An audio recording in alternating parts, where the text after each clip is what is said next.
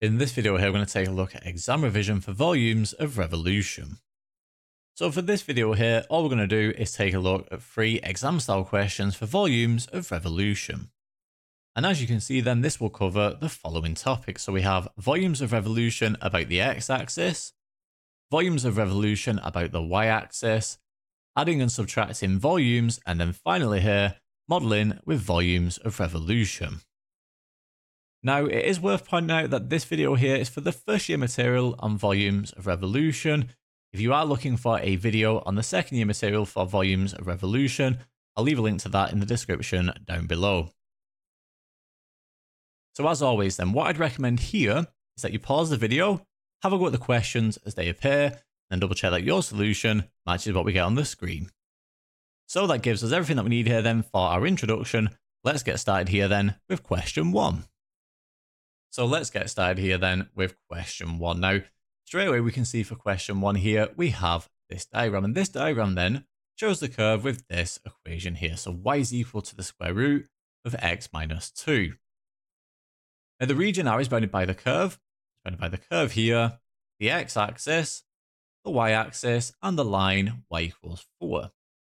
Now, I did forget to include it here on the initial diagram. For this shaded region here, this is the region R. So let's include it now. Okay.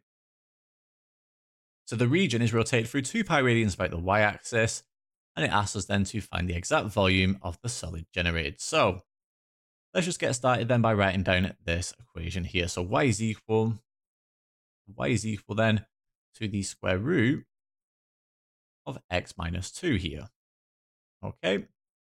So for this volume then that we're asked to find, so V here, the volume will be equal to pi times by the integral then. We go from A to B here, from A to B. Now in this case, because we're rotating about the y-axis here, we integrate x squared with respect to y here. So x squared dy. Okay.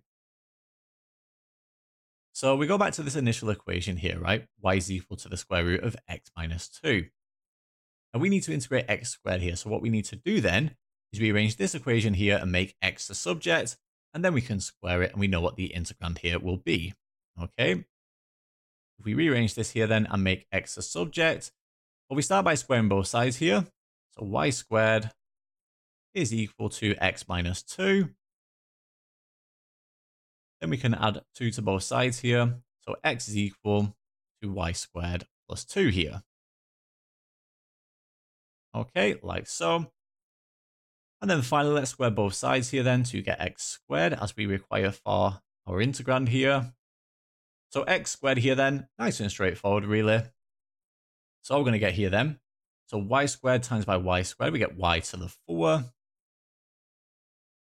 We then do y squared times by 2, so we get 2y squared, but we also repeat that here in the middle. So basically all I'm doing here is just expanding double brackets, right? So 2y squared plus another 2y squared, we get 4y squared there, plus 4y squared. And then finally here, 2 times by 2, we get plus 4 there. Okay. So we now have everything that we need here then to find this volume. So V here, the volume is equal to pi times by the integral then. We go from A to B.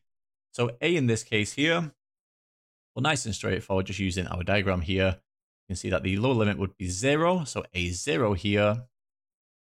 And my upper limit then would be 4. Okay, so again, just using the diagram. We go from 0 to 4 here of x squared with respect to y. So x squared here is equal to this.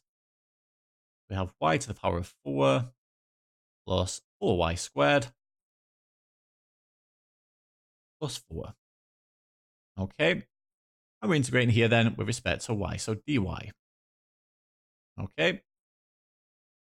So to evaluate this integral here then, nice and straightforward, we simply add 1 to the power and divide by the new power here. So in that case then, what we get here for v is pi times by, we get y to the 5 over 5, y to the 5 over 5. We then get 4y cubed over 3. So 4y cubed over 3. And then finally here, this 4 that would just integrate to give us 4y there. So plus 4y. And then finally, don't forget the limits here of integration. So we go from 0 to 4 here. So to finish off then, all we need to do here is substitute in our limit. So we start with the upper limit, and then we subtract the lower limit here of 0. So what do we get here then? So for v is equal to pi times by. So don't forget we start with the upper limit here.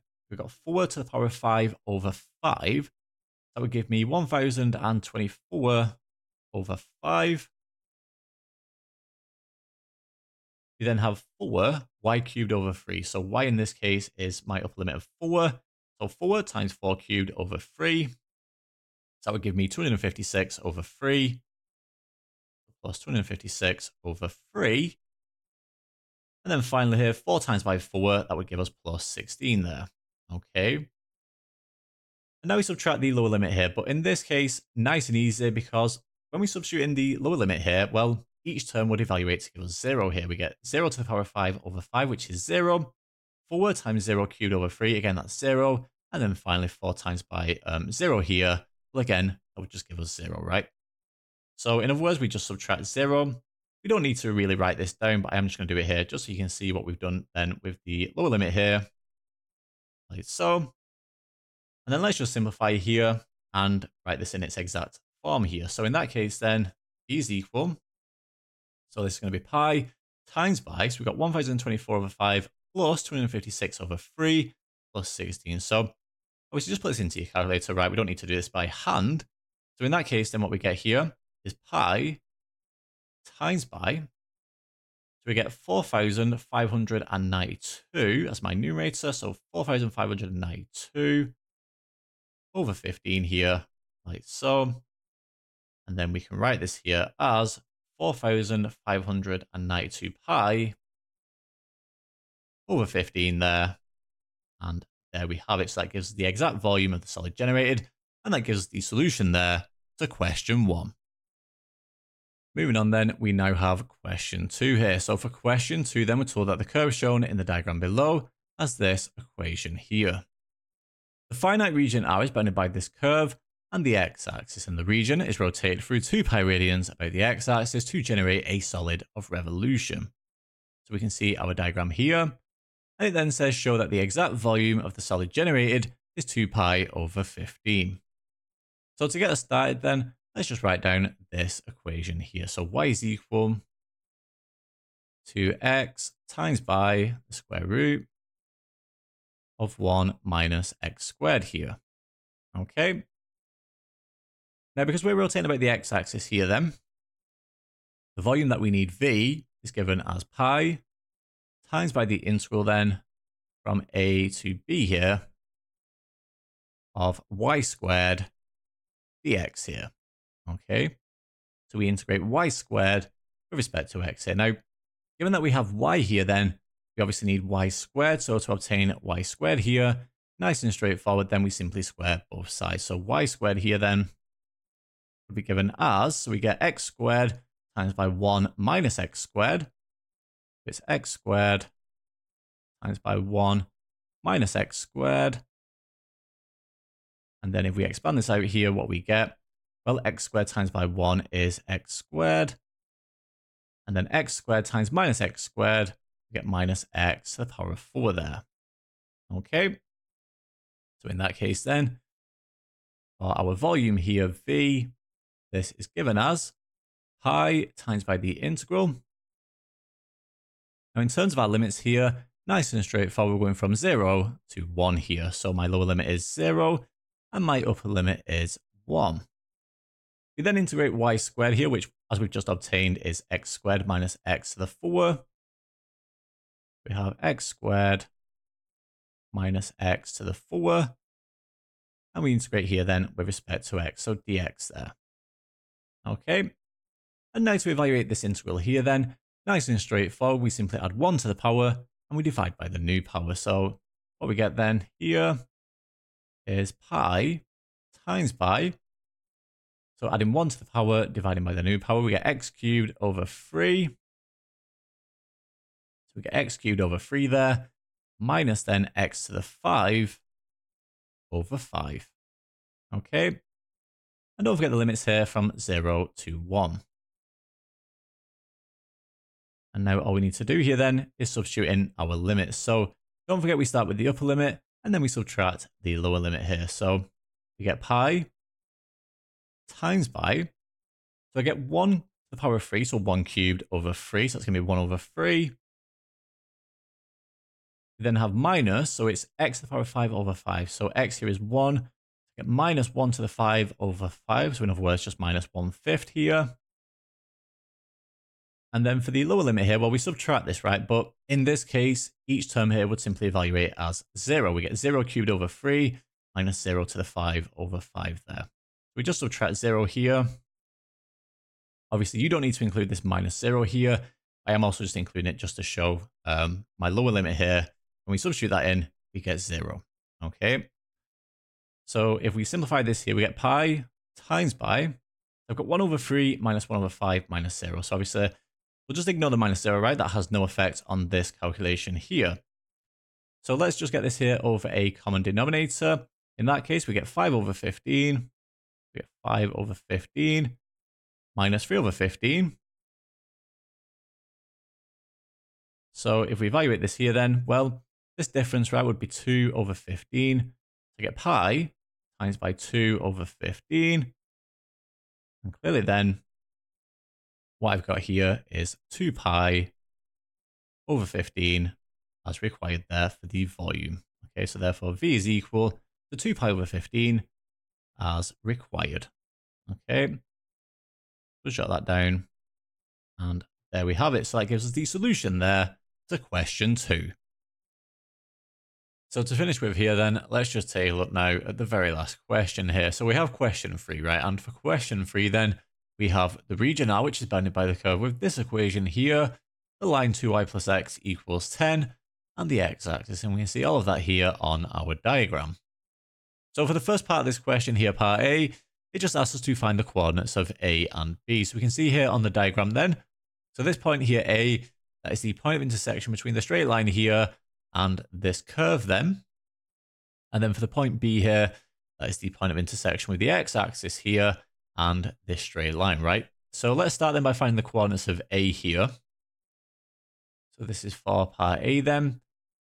So for A here, so for A then, so as we've mentioned here, this is the point of intersection between the curve with this equation of y equals x squared and this straight line here with this equation of 2y plus x equals 10. So in that case then, if they're equal to each other here and y is equal to x squared, all we need to do here now is substitute this into this equation here. That would be the easiest way to answer this question, right? So in that case then, what I get here is 2 lots of x squared, so 2x squared.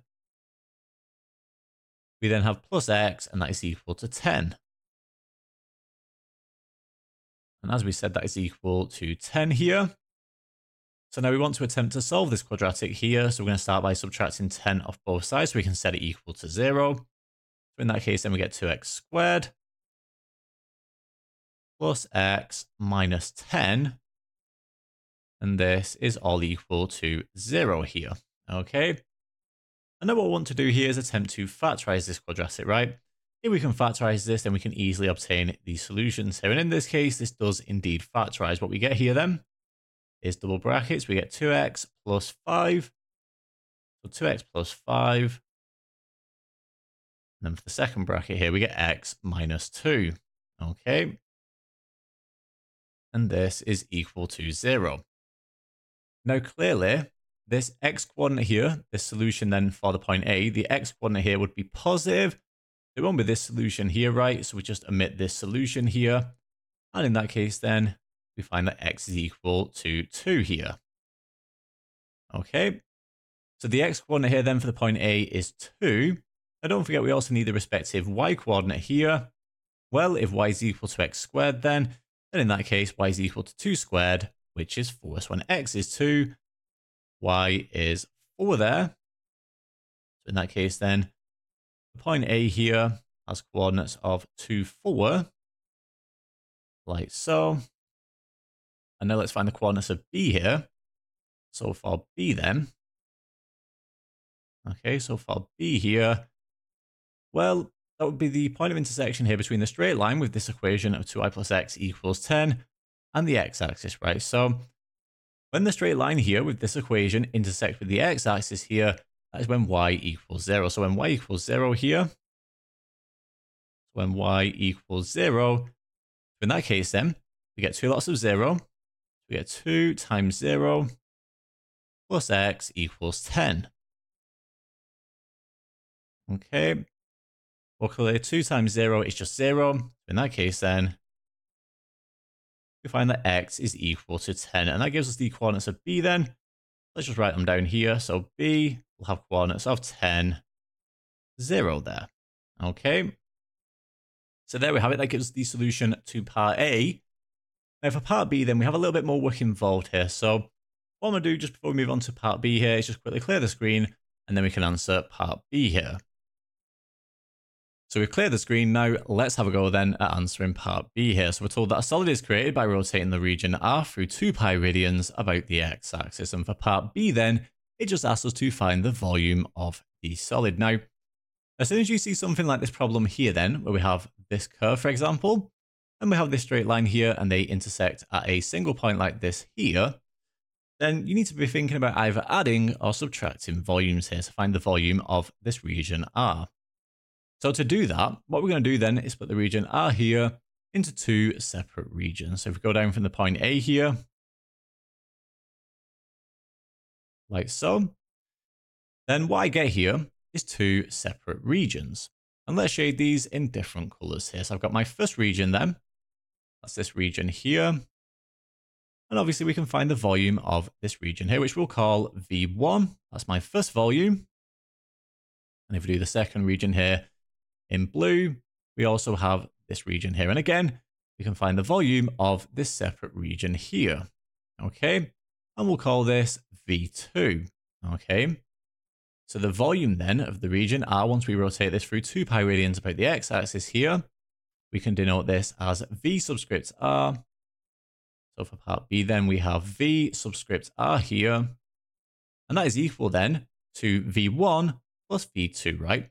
So V1 plus V2. Okay. So let's start then by finding V1 here. And let's do it in the same color just to keep it consistent. So for V1 here, how do we find this volume?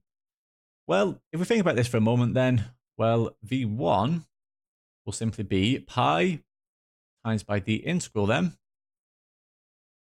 So in terms of limits here, well, don't forget we're going from this point here to this point here, which you do know this point, right? Because that's linked to the coordinates of A here. So A, in case you didn't write these down as we answered part A then, the coordinates of A are 2, 4, like so. We'll also need the coordinates of B as well. So they were 10, 0. Okay. So in that case, then we're going from 0 to 2 here. Okay. So my limits are 0 to 2, like so. And because we're rotating about the x-axis here, we integrate y squared with respect to x here. Okay. So if y is equal to x squared here, then y squared is simply x squared squared, right? In that case, then we get x to the 4 here, like so. So we have pi times by the integral from 0 to 2 of y squared, which is x to the 4. We have x to the 4 there, and we're integrating with respect to x here, so dx. Okay. So this integral here then should be hopefully nice and straightforward, just basic A-level maths integration, right? So we have pi times by. So what I get then is x to the 5 over 5. We just add 1 to the power, divide by the new power, right? So we get x to the 5 over 5. And don't forget the limits here then from 0 to, so from 0 to 2, like so. And now if we substitute in our limits here, we start with the upper limit and we subtract the lower limit here. So in that case then, we get pi times by. So 2 to the 5 over 5, so it would give me 32 over 5 there. And then we subtract here 0 to the 5 over 5, which would just clearly be 0, right? So 32 over 5 minus 0 here, which in that case then just simply gives us 32 pi here, 32 pi over 5 there. Okay. So now what we need to do here is also find the volume of the second region here, which we've denoted as V2, right? So again, let's get the same pen color here to keep it consistent. So for V2 then, so for V2 here, in that case, well, this is actually quite straightforward because we can easily find this volume here by considering using the volume of a cone. So use the formula then, so use the volume of a cone.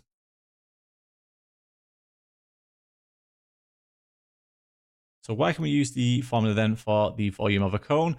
Well, let's just think about this problem here, right? We're rotating about the x-axis here. So I actually form a cone here, okay? Like so. Okay.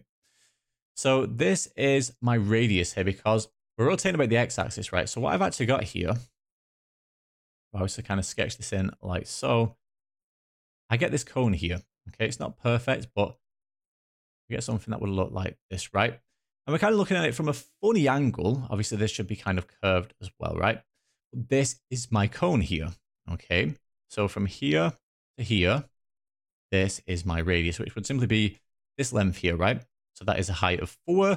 So my radius is 4. So r equals 4. And then this here, this is h. So h in this case here,